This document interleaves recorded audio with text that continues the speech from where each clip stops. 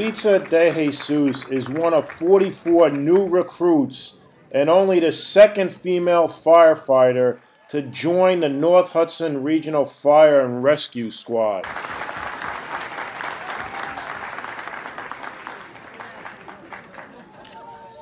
We asked her if she faces a more unique challenge than the other 43 recruits that she's joining today.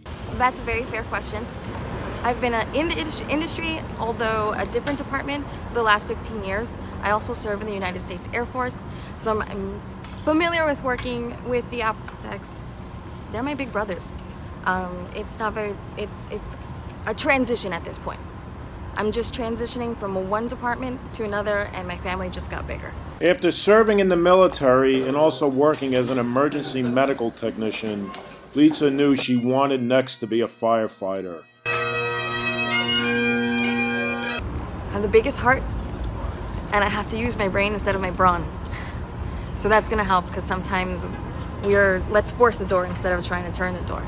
So I know I definitely have a lot to bring to the table. Mark Bucinich in North Bergen for Hudson County View, the eye of the community.